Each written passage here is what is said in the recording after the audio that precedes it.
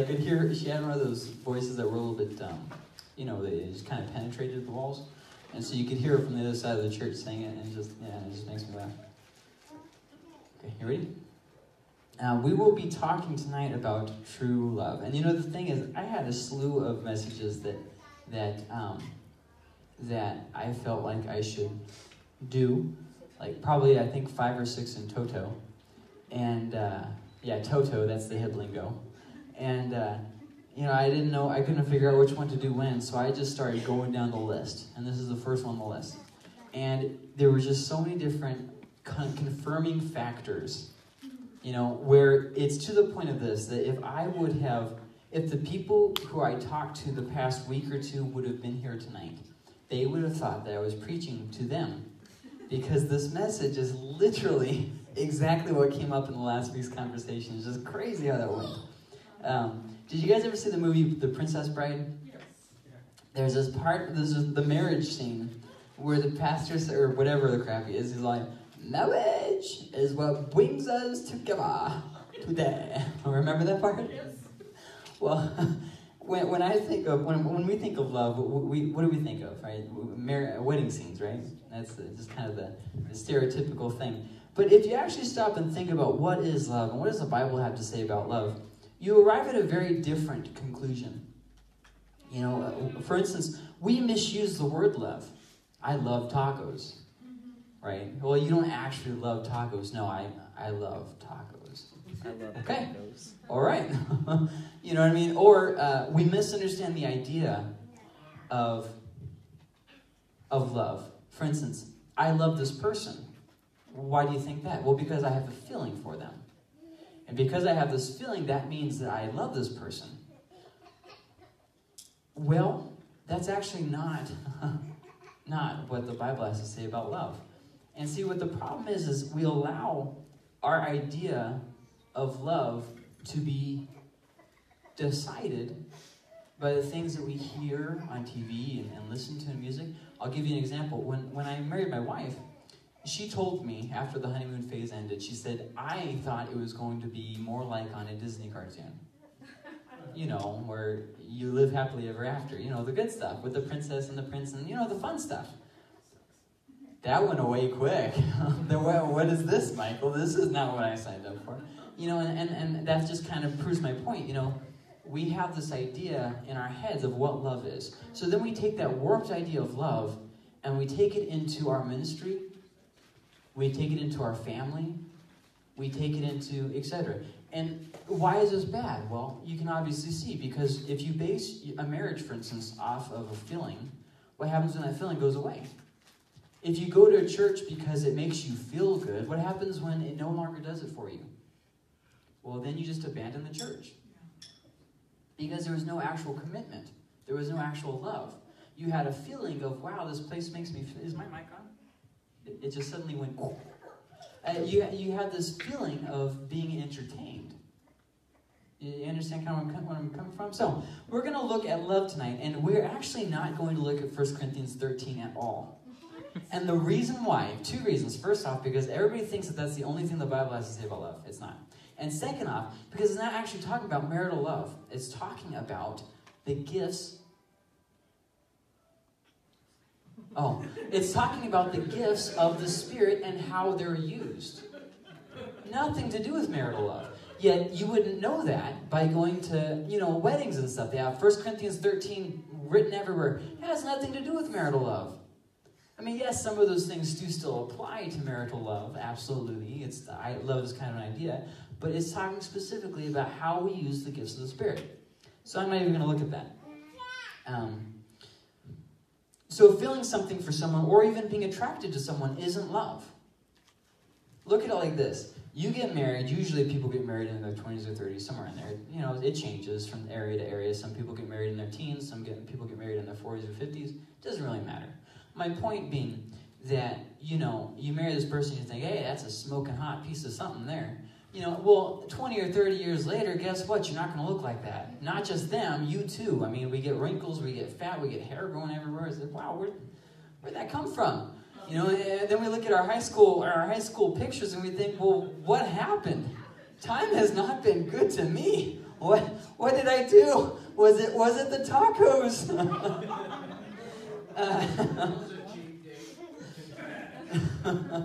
But they're so good. And it gets worse when you get married because your wife's always like, look, honey, I made you tacos. And you're like, no, get behind me, Satan. Anyways. Tacos takes the tacos out on a date. They don't have to buy that to eat. Hey, there you go. This doesn't mean you love someone any more than depressed thoughts make you worthless. Just because, let's say, for instance, you're going through depression and you're having thoughts that you are a worthless person. Do those thoughts make that true? No. Our worth is not decided by our view of ourselves or someone else's view of us. Our worth is defined by God. Why is killing a person such a big deal, but killing an animal not such a big deal? In the Bible. Because God specifically says, I have made man in my image. If an animal kills a man, kill the animal. If a man kills a man, kill the man. Because we are of value to God. Our worth is not based off of our feelings. And it's the exact same with love. Love is not based off of feelings. We get in our head that because we feel something or because we think something, therefore it is, and we have to follow it through. Right? You see people do this with cheating and with adultery and all kinds of different things like that. Well, I feel attracted to this person and I'm not attracted to my wife anymore, so that means it's okay for me to cheat on my wife. No, our feelings don't decide whether something is good or bad. God decides whether something's good or bad, right? And love is not decided by a feeling, because feelings will change. Especially if you struggle with things like anxiety and depression and everything, your feelings will change every 5 minutes. So really hold on there. Okay. You can't fall out of love, but you can choose not to love. You hear this a lot with people with marital counseling. We just fell out of love. It's impossible, physically impossible to fall out of love. You can fall out of like with someone. You can fall out of being attracted to somebody.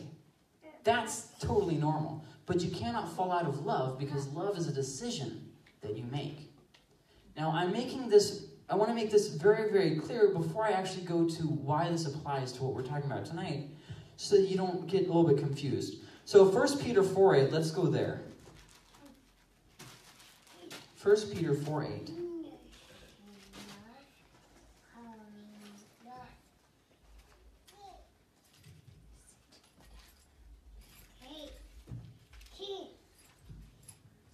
First Peter 4:8. It says this: Above all, keep fervent in your love for one another, because love covers a multitude of sin. Love covers a multitude of sin. Now, what is he saying? If I love somebody, then magically everything's going to be fixed. No. If you have love for someone, you will cover the offense. You who are married, you know exactly what I'm talking about. Your spouse does something really, really, really stupid, and you have the chance to hop on their throat. Just and destroy them. Right? It happens every single time. Wait another 2 weeks, and it'll be the exact same thing in reverse. It's like marriage is never mind. See that? A joke that I kept to myself? Learn that for the holidays, you guys.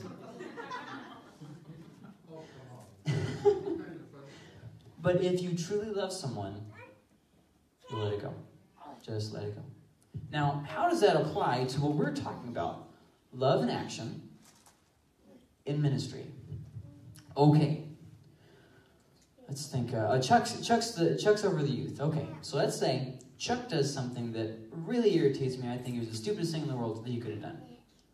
Well, if I love my brother like Christ loved me, I'll smooth it over. And when the chance presents itself for me to talk behind Chuck's back about the stupid thing that Chuck did, I won't take it. Instead, I'll seek to bring peace to the situation. Do you guys kind of see what I'm saying? Now, I say that because who's on Facebook? Yeah? Just a few people? Okay, all right. Well, people on Facebook, it's like a public poll for who can say the stupidest thing. So then everybody else jumps on their thing and tries to comment on their stupid thing that they said in the first place, and they all try to one-up each other. Like, maybe I can say something stupider than that person said. You know. Well, is that really showing love in the situation? Are you covering the offense, or are you broadcasting it about how this person wronged you? And then you get all these people who comment on your nonsense and saying, oh, yeah, you tell them, you know. It's like, oh my gosh. And the worst thing about it is when you're trying to establish a relationship with these people in the community who aren't us. You know, they're not like us. They didn't grow up in the church. And so you're trying to get out of your comfort zone and not be Christianese around them. You're actually trying to be a person to them. And then there's kind of this guard that they put up, and they're like, oh, you're the Christian. So they pretend to be like super, righteous, and I never cuss or anything like that. It's like, okay, you don't have to pretend, but whatever. But anyways, what fervent means, 1 Peter 4:8, above all, keep fervent in your love for one another. That's a weird word, right? Fervent. Who uses that word anymore? Fervent basically means deep or without ceasing. Have a deep love for one another. Have a love that is without ceasing for one another. I think that's more of a modern translation, you could say. Did they kind of get the idea that he's saying there? Above all, keep without ceasing in your love for one another, because love covers a multitude of sin. The problem is we don't want to forgive someone, so we just let it stew. And so then somebody else does us wrong, and it's like a country song. I got heartaches by the number. You can start keeping tabs of everything. Well, then everything looks dark because you're keeping tabs of everything. And so then you go and find other people who will help you hate this person as much as you already decided to hate them. And that's just a bad idea. So let's look at John 15:13. The Gospel of John, not 1 John. John chapter 15, verse 13. Remember, we're talking about love in action. Okay, John 15:13 says, greater love has no one than this, that one laid down his life for his friends. Now, I know everybody, when they talk about this, instantly talk about Jesus dying. I'm not trying to downplay that. I'm just trying to bring up a different point. Giving up your best interest for someone else is loving them. It's not in my best interest to do this for them. It's in their best interest to do this for them. That is love. And that goes for marriage. That goes to family relationships. That goes for church. It goes for any ministry you'll ever do in the future. When you first start getting into ministry, you want to show how smart you are. You want to be the smartest person in the room, especially if you're in a teaching kind of role. But then, throughout the course of time, you start realizing, what good is it to be a walking encyclopedia? Books are for sale. If they wanted a walking encyclopedia, they could just bought an encyclopedia on a tablet. People don't need people who don't care for them. People need people who do care for them. And a teacher has to teach so as for the other person's best interest. Does that kind of explain? Kind of what I'm getting at here? Love is about watching out for their best interest. Well, if anybody here has been married for longer than 2 days, that's excessively difficult. It's fine, okay, yeah, I can do that or whatever for these people that I only see at Thanksgiving, whatever. Well, then you get around someone that you're around every day. Okay, let's wind back the gears on that one. Proverbs 10:12 is another gives us another little glimpse into love. Oops. Proverbs chapter 10, verse 12 says this: hatred stirs up strife, but love covers over all transgressions. When you post stupid things on Facebook, would you say you're stirring the pot? Or would you say you're smoothing it over? When you come in contact with your friend who is upset about something, would you say that you're getting on their side and really stirring them up? Or would you say that you're smoothing it over? When your children are doing really stupid things that really irritate you, really, really, really bad, you just want to give them a piece of your mind, are you stirring the pot or are you smoothing it over? See what I mean? as a Christian, our, what do you call it? Primary objective is to love. In fact, John, who wrote 1st, 2nd, and 3rd John, you know that John, he was recorded as his last words were, "Dear children, love one another." And he was recorded as going around that. He would always say that whenever he went to the different churches. He would always say that, "Children, love one another." He lived to be 90-something, I believe. I forget exactly, but he lived into quite an older age, and that would always be his mark. Everybody who talked to him would always hear him say, "Children, love one another." And obviously children being, us, because he's an old guy. Everybody's a child to an old guy. I mean, come on. So creating peace in chaos, that's love. Being a peacemaker. I just got sucked in. Be a peacemaker. Well, they were already upset. I just wanted to let them know that I was there for them. Be a peacemaker. Be someone who goes into a situation that's not good and makes it good. See what I mean? Be that person. Because here's a little newsflash.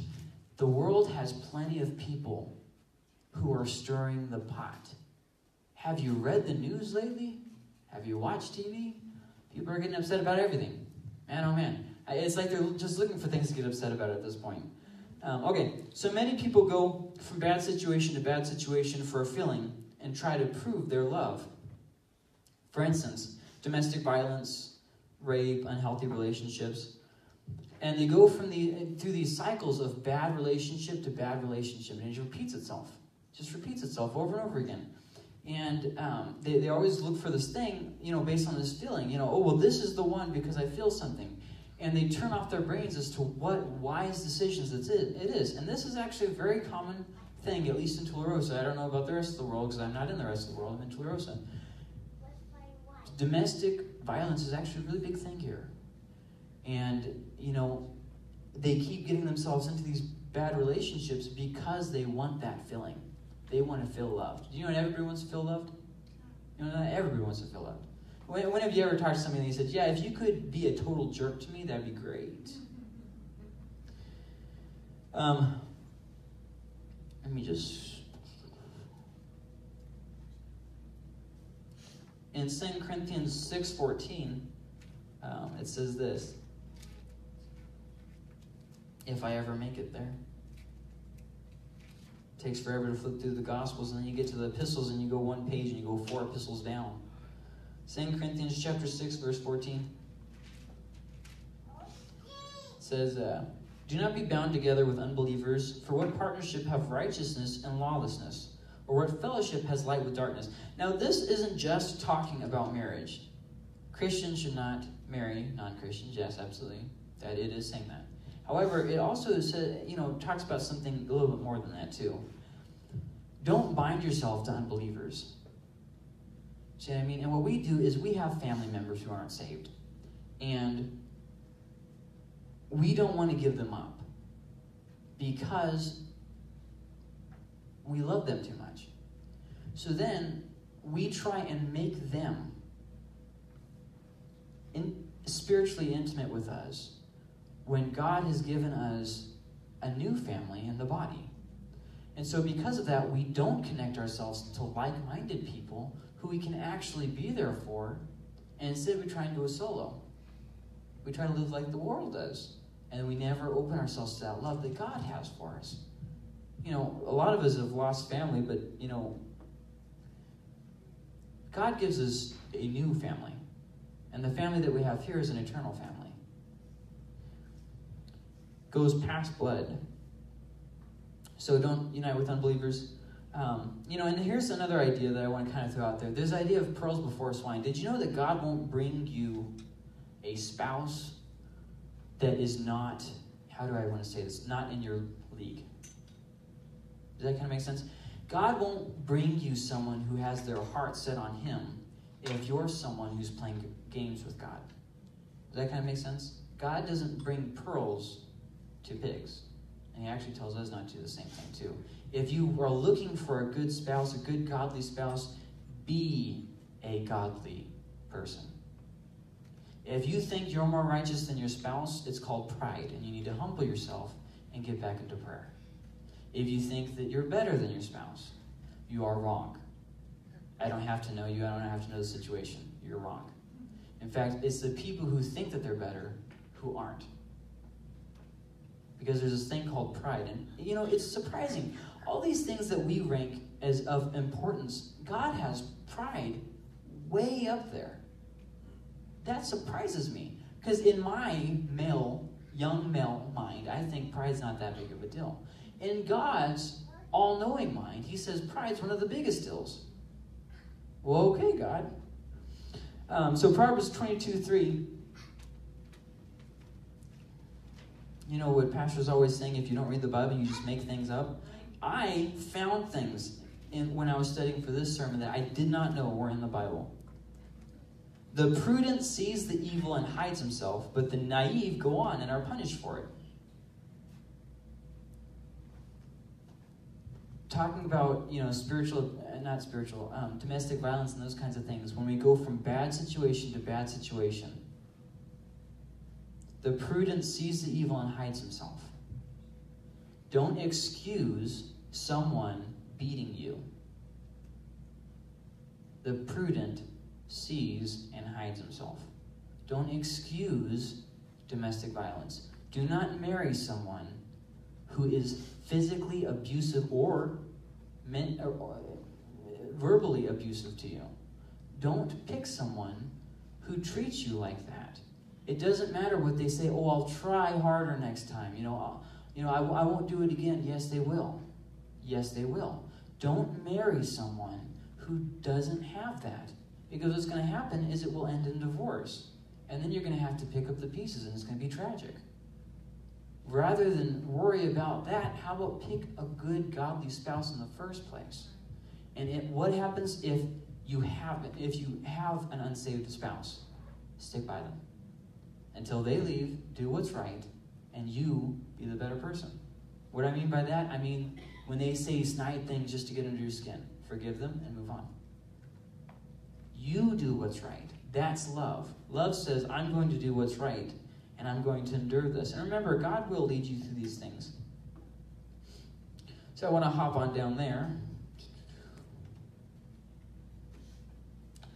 Look at Luke 6:27 through 28. It says, but I say to you who hear, love your enemies, do good to those who hate you, bless those who curse you, pray for those who mistreat you. Talking about what love says, what the Bible says is love. We're seeing a whole lot of things that have nothing to do with how you feel. When's the last time somebody's mistreated you and you have said, man, I'm just so thankful that they treat me like that? No, you get a little angry, right? Don't look at me like everybody's getting all quiet all of a sudden. You don't like being mistreated, right?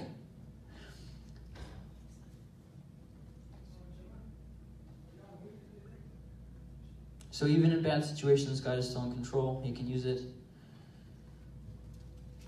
Matthew 19:29. Just wanted to read a few different... what I found is when I have more scripture references in my sermons, people usually get more from them because they don't read scripture throughout the week. And then I read things, and it will be genuinely the first thing the first time that they've heard it. Matthew 19:29 says, and everyone who has left houses or brothers or sisters or father or mother or children or farms for my name's sake will receive many times as much and will inherit eternal life.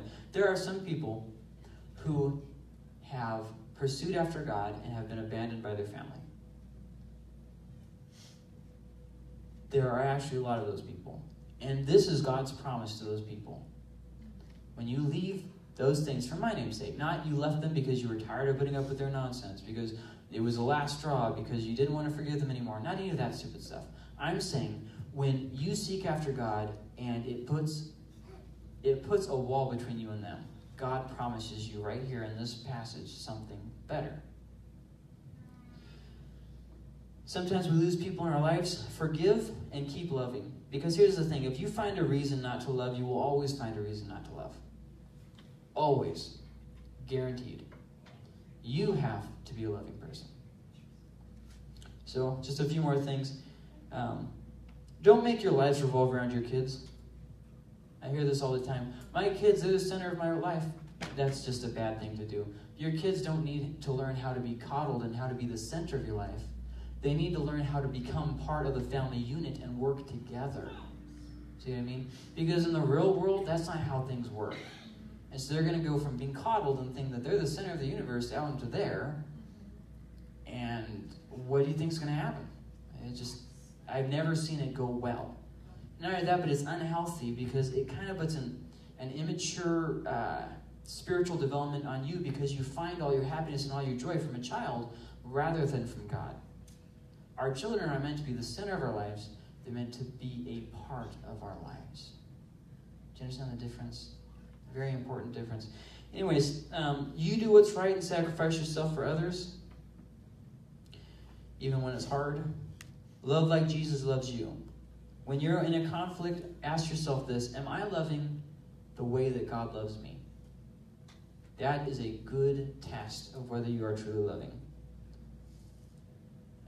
So, for example, marital love in fights. Church love when someone gossips about you. Well, they did me wrong. Well, you can either forgive them in love, or you can get hard. But you can't do both. Well, I'll just not love them, but I'll love everybody else. Can't do it. Love spreads, and so does hate. That's just a fact. You can't pick and choose. Well, I'll love everyone except if they're a Republican or a Democrat, whatever. Well, it doesn't really work like that. You have to love people. Love is not a feeling, it is an action that you choose to take. And so ask yourself, am I choosing to love as God chose to love me? Not based off of my merits, but based off of his goodness. We're going to close there. If I can have the Reverend Pastor Randall close us in prayer, and then when he's done, Joe, are you still back? Yeah, Joe's back there. Would you pray for the food when he's done? God, we thank you. Your word has shown us love and how to apply that to our lives. And God, I'm asking that you would continue to teach us and show us, Lord, God, that we wouldn't have the prideful attitude that